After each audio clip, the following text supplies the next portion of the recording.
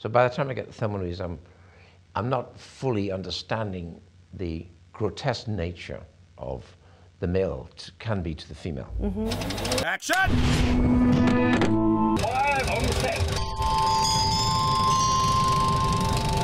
Thelma and Louise, totally different than what had come before it. Tonally, the way it looks, everything, right? So what was it about that script and those women?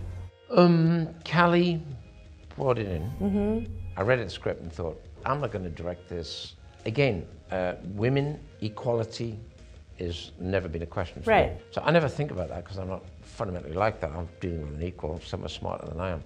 So I spent, I think, 7, 8 days with Callie all day going through it. I said, does this really happen? This guy, the truck driver, said, are you kidding? I said, okay, fine, I got it.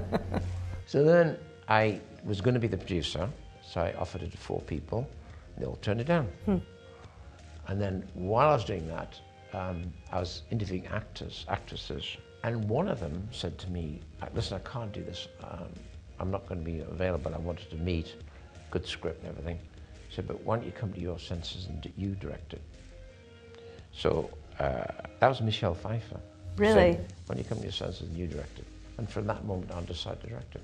Thank you, Michelle Pfeiffer. Yeah. When you're doing, you know you got something. Do you? Yeah. Huh. I knew I had something on Thelma. I knew something was happening because I knew it was starting to take on a kind of epic form. Because Thelma wasn't, it could have been just 2 girls in a car.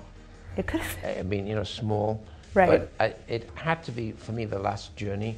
And I can't, the last journey is an odyssey. Mm-hmm. And I can't describe it, the actors. Right. Otherwise they may start acting as if they're in an odyssey. That'd be not too good.